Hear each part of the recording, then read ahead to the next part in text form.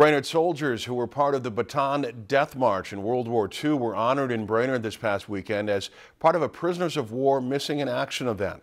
500 soldiers and civilians participated in the 21st annual Bataan Memorial Death March on Saturday and ran either a half or full marathon. 62 American flags were in formation honoring the 33 Brainerd soldiers lost in the Bataan Death March and the 29 soldiers who returned home.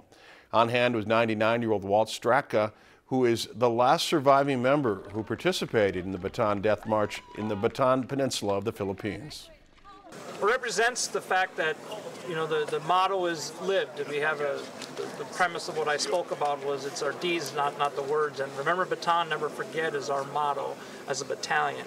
And what that means is that it's not just words we speak emptily, but we back them up with deeds by setting up events like this. Well, it brings back a lot of memories, not good ones,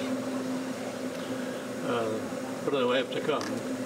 The event was sponsored by the 194th Regiment, which honors Julius St. John Knutson, who remains missing in action since the Bataan Death March in 1942. National POW MIA Day is later this week on September 15th.